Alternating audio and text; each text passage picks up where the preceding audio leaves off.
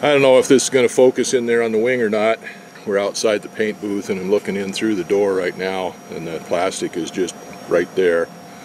It's liable to focus on it. This stupid autofocus hunts back and forth just on its own. Well, anyway, I got the paint yesterday afternoon finally. The first paint supplier that I called up to order from, they strung me along for about a little over a week before they finally said they didn't have the right pigments to mix the color I wanted.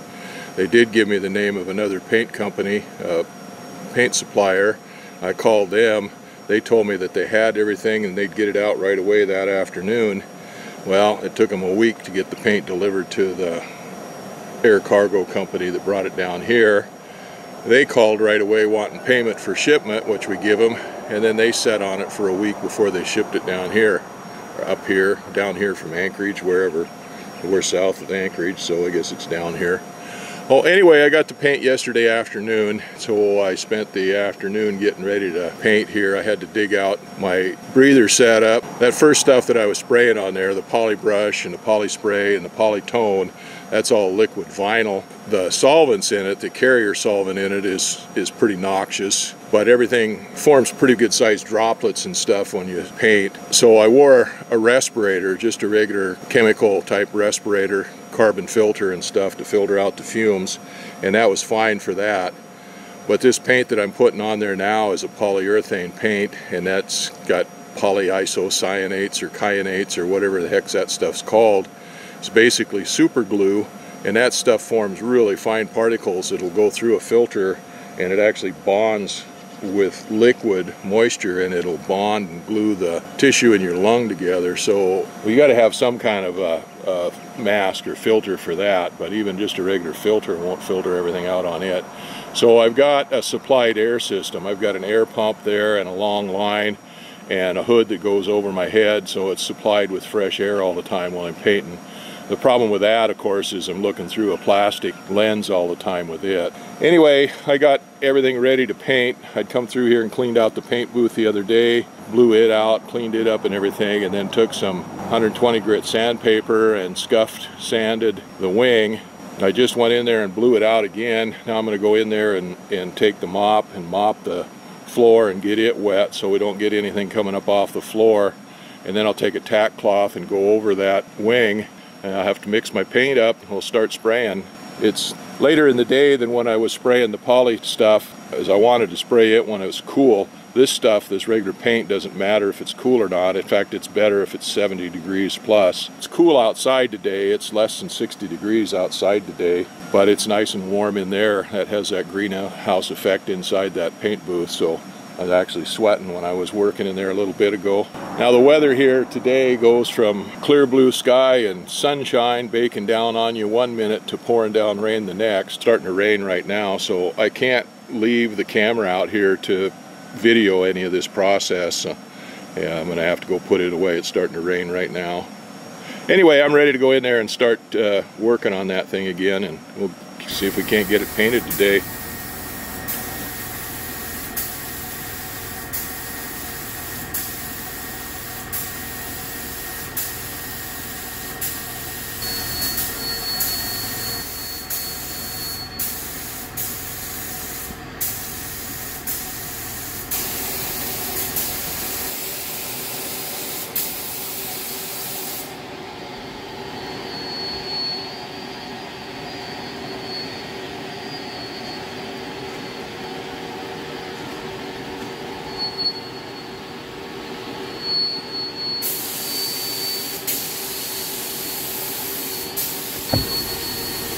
It's raining on my head. Raining on my head. Raining on my head. Still raining?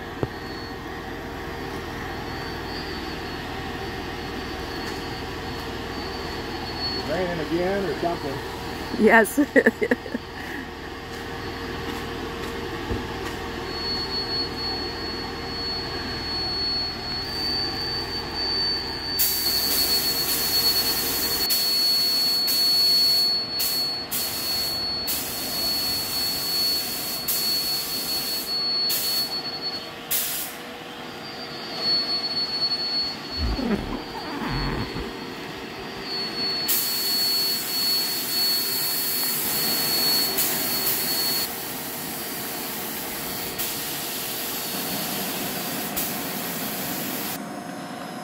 The old wing looks a little different now.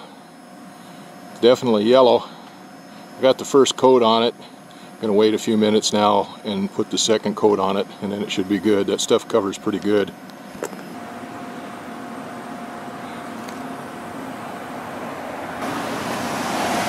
Well, here's the setup I've got.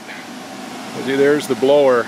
There's two blowers in there. One inflates the main columns and the other one inflates the building, and that adds positive pressure in the building. And of course, they've been out here for 2 weeks now running steady, and they're not weatherproof or anything. So first we add a couple of these Costco totes over them, but I drug out this is a hatch cover off of one of the boats for the engine compartment, and that's just right to fit over them, gets enough airflow underneath them and everything, and keeps the weather off of them. This tote here I've got covering up my fresh air supply. That's my fresh air supply pump right there. It just runs through a hose in there and then into a hood.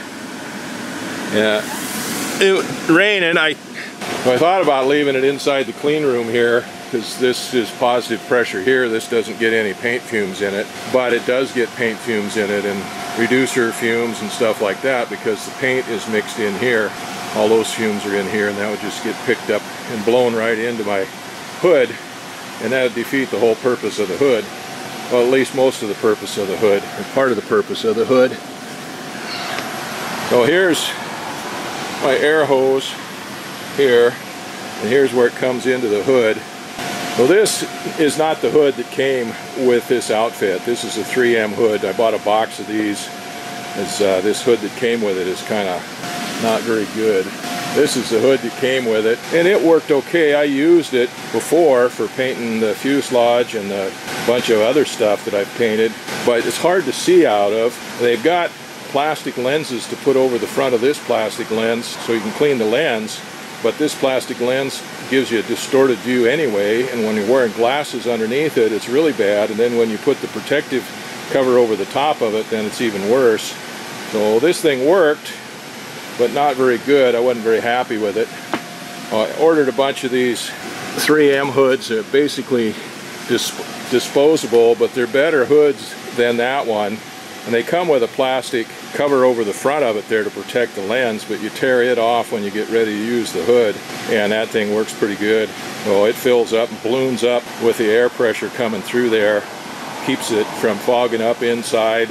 Worst part of it is that, well, this hose is corrugated and it whistles in there like a train whistle, and then of course you got the air rushing in there anyway, so it's hard to hear other things that are going on with your paint gun and stuff, like when it starts sucking air and whatnot. But it's worth it to keep from breathing those fumes. Well, here's inside the paint room itself. I think that thing looks pretty good. I haven't gone over it, every square inch of it yet. It needs another coat. There, with that white underneath, that covers pretty good, but there was a couple spots in there where I went through the white, where there was a couple of lumps on there, and went into the silver underneath a little bit.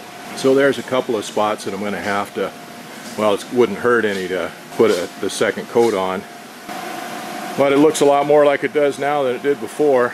That makes me happy. The only problem I've got now is I got a hold of my mechanic, and he sent me a message. He's in the middle of haying season, and he's planning on coming up about the 15th of July.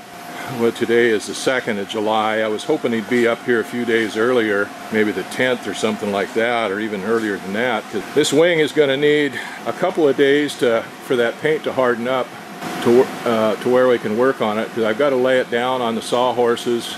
I've got to cut out some of the inspection covers on this side, run my cables and stuff, and I've got to put the fuel tank in it and a few other things. And then of course we've got to haul it down to the hangar to put it on the airplane. So anyway, that's a good thing. That thing's coming along, getting painted. Starting to rain again now.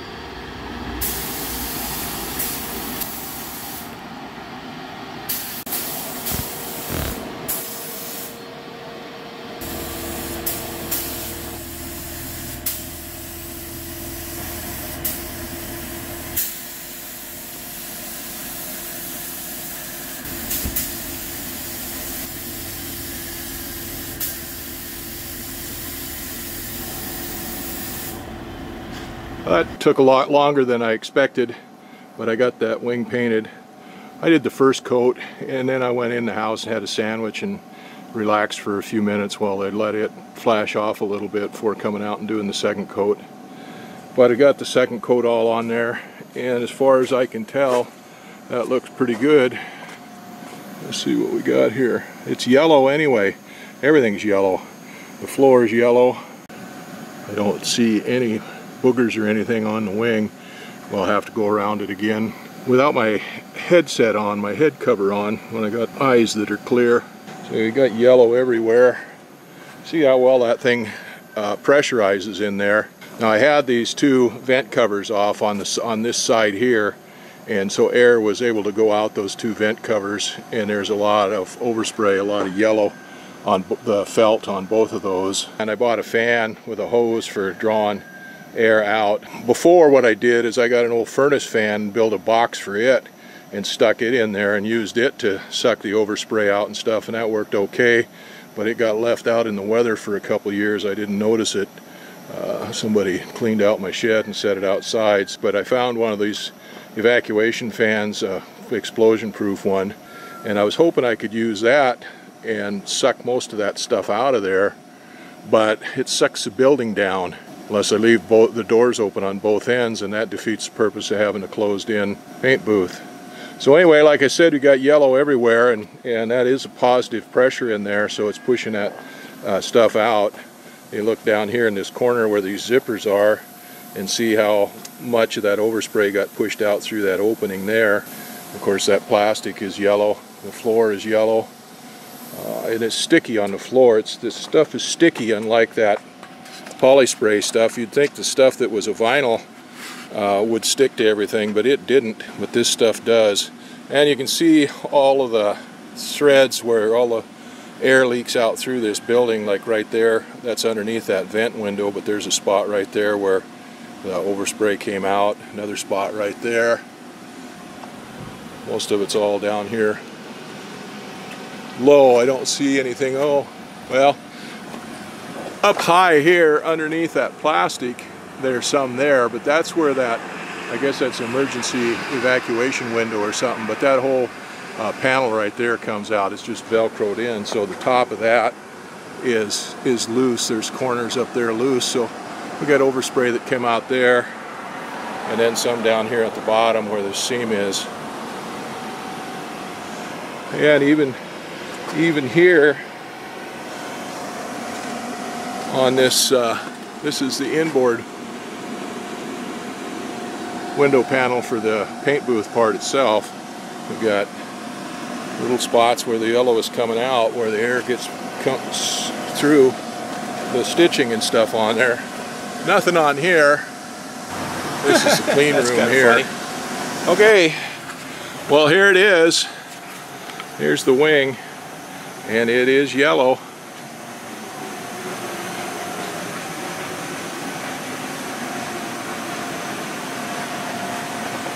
So I'm going to let this hang for a couple of days now, at least, before I do anything with it. If mechanic's not going to be here till the 15th, I get plenty of time to let this paint set up hard on this before we start moving it.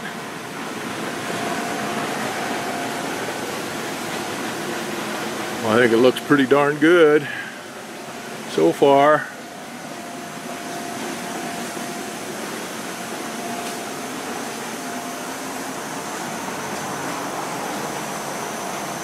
Yeah, it's still tacky. That paint's still flowing out. Going to flow out for a while, especially as cool as it is here. Now it's warm in here, but it's cooler than it was. It's probably only 70 degrees, if that, in here now. Alright, that's enough of that wing. I'm done with it for a while now. Let's go see what this wing looks like today. Got it painted yesterday and it's had a chance to set overnight. So let's go take a look at it and see how it looks now. Let's see if I can get in there.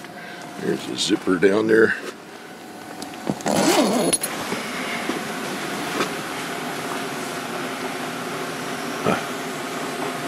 A little drip right there, a little run right there, but this wing root looks pretty darn good, and it doesn't really matter because it's not going to show.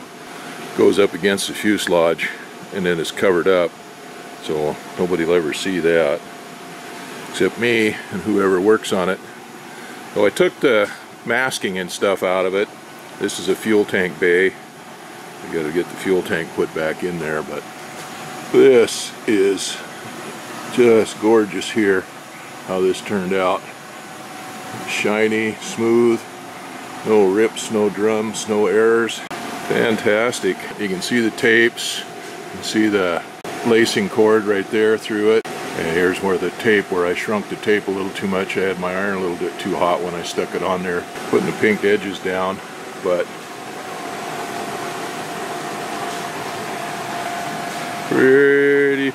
pretty. So like I said, I took the masking I had here in the landing light bay out, and that nothing got in there. That looks pretty good. No overspray in there. This is where the pulley for the aileron, upper aileron, comes out. This will be cut out in here. Cover goes over that. That's a little patch I added there for a bumper for where the turnbuckle for the cable bangs onto the trailing edge here.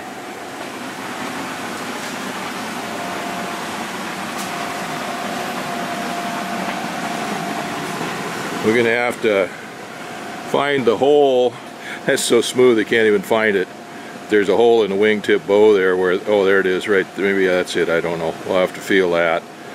Anyway, there's a hole there where the wire goes for the nav light. We've got the patches on here for punching the holes in there when I tried to make a wing rotator there. On this one here, in this forward spar, that one's going to get punched out again because that's where the screw that holds the nav light on there goes. This one here is the rear one. That's going to stay there. And these don't look quite so bad now that they got paint on them. These little doilies over the seaplane grommets. Little paint does wonder for hiding ugly. And here's the hinge for the aileron. Got the inspection cover panel here, the inspection cover ring here for the outboard one. Neither one of these are going to get cut out. Again, I got the landing light bay, looks good. And here's the new tie down, the Hurricane tie down, and there's the vinyl patch that I put over that.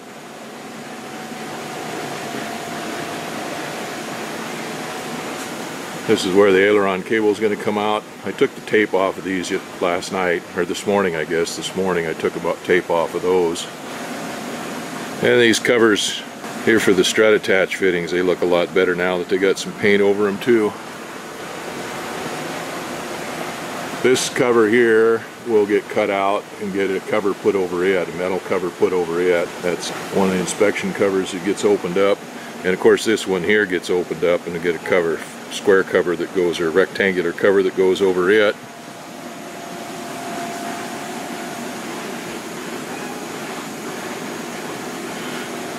Well, we barely see, I don't know whether those will show up or not. By naked eye, I can barely see where these tapes come up for these short ribs. They all blended in pretty nice. I'm not trying to cover those up and make it look like a metal airplane or anything like that. That's not the purpose of that. That's just to make it as smooth as possible, and it looks pretty darn good. This is another opening here that won't get cut out. This is where the pitot tube will get mounted up to, and this one will get cut out so we can hook the hoses up to the pitot tube. And the jury strut attach fittings. A couple more inspection covers. There's no reason to cut these two out, although they were cut out in the old wing cover, but there's really no reason to. They're just inspection covers for those drag struts, anti-drag struts. Again, those seaplane grommets look a whole lot nicer than they did. I wasn't very happy with those doilies that were over those seaplane grommets. You can still see the slit that I had to cut there to make that thing fit down, but they pretty much smoothed out pretty good. This will get cut out here above this inboard flap hinge, because that's where the hole where there's a rod that comes out there to activate the flap, and that's got to come out through that. And then this gets cut out here. You know, normally that would have two round covers on that, but I put a square one on there to make it a little easier to get in there to put that turnbuckle in there for the flap control. And then this will be where the fuel tank drain port is here. All in all, it looks pretty doggone good, I think. So there's a little bit of work to do on it yet, and I still got to cut out for a couple of these inspection covers like this one. And then there are screw holes here around the landing light bay, and those will have to get the heat and punch those holes out, burn those holes out.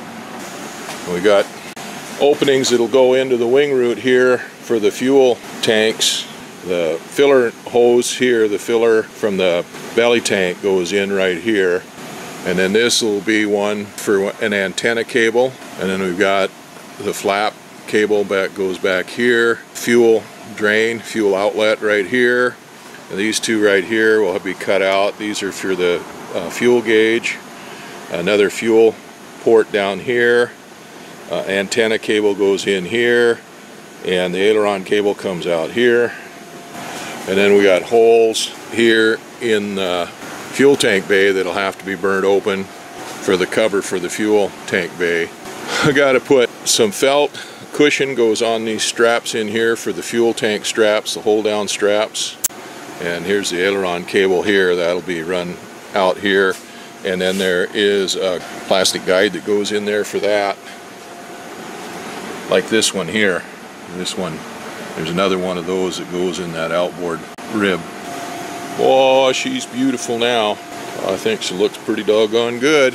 So we'll let it sit here for a couple more days and let that paint flash off and harden up. It's still a little soft. It's only been about 12, 14 hours, something like that, since it was painted, so the paint's still a little bit soft. It's cool in here today. It's probably only in the 60s in here today. So we'll let that thing hang there. I've still got work to do. I've got work to do on that, but I've got some parts that I'm going to need to strip and paint, and then I've got a little bit of work to do on the airplane. But it's pretty much done. I think it's pretty good. It's ready for the wing to go in there just about and go on. And then we got some good days coming up. Tomorrow's July 4th, holiday of course, here in the good old US of A. It looks like the weather's supposed to clear off after that tomorrow, and then on beyond that and get hot again.